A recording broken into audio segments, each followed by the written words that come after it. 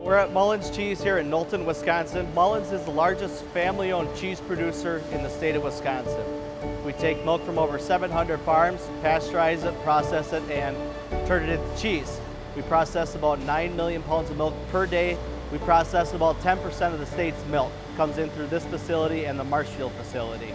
Mullins has been here a long time. They've been making cheese here since 1970. They're very well rooted here in Knowlton. As we partnered with local high schools over the last 2 years also, getting high school kids for apprenticeships through school and utilizing what they're interested in, partnering with the local tech schools and continuing to develop those kids coming out of high school and pushing them into NTC or pushing them into mid-state if they're interested in any kind of supervisor background or maintenance background. It's been a great partnership with having the high schools into tech colleges but keeping the kids here local.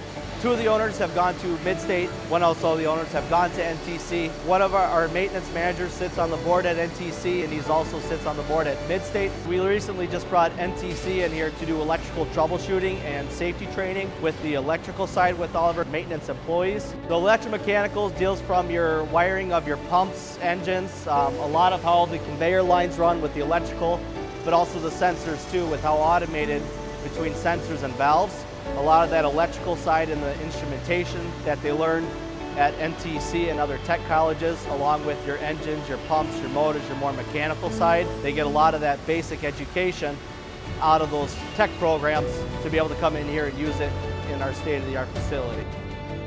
We can't shut down. With the amount of milk coming in here, our facility runs 6 days a week, so working with NTC to make sure that the people we're either hiring coming out of that program or utilizing them for training to making sure all of our key components can stay functioning and running to avoid shutting down, because shutting down isn't an option.